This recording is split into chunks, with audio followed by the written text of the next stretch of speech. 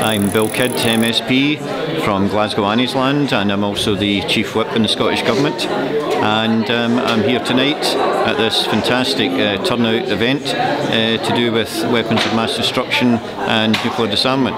I'm here because it's an important issue. The central argument as to how our society believes in itself. Do we want a future for ourselves, for our families, for our children, for our communities, or do we want potential for some form of disaster to happen, or to live in a world where people have been damaged genetically by nuclear radiation? Is that the kind of thing that we want? Well, you know, young people are vital to this type of movement. I mean, the older people that you see in preponderant numbers sometimes, actually, they were young people once themselves, actually, you know. So they have actually stuck with it. They've got a belief, but their belief actually needs to be shared with more young people coming through today.